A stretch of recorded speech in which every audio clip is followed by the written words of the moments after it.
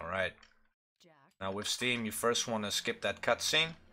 And then we're gonna run the opposite way of what they would want us to go. With this part, you want to select a rock. I'm gonna signal that boat to come here. So throw a rock in the water. Get down the bushes. First the gunner, and then the guy behind the boat. Kind of strafe jump down and grab the boat. Now this is a decent placement. You can get really effed over in this game. But let's see how this goes. You want to kind of bump up against this part here and try and get as nice a boost as you can.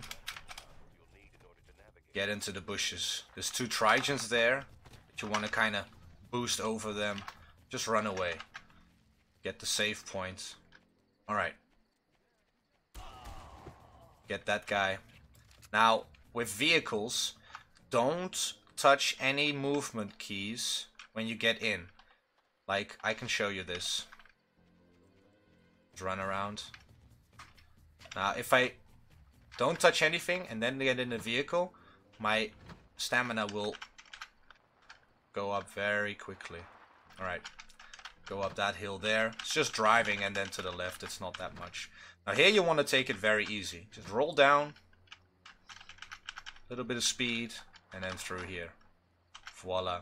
Over this hill. Switch to your missiles. Now the sound of the car is glitched.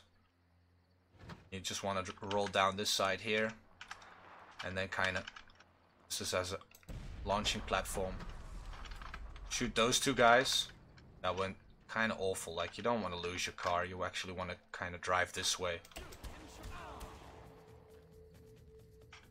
Anyway, killed that guy with the rocket. Could also shoot it here that both of them get killed.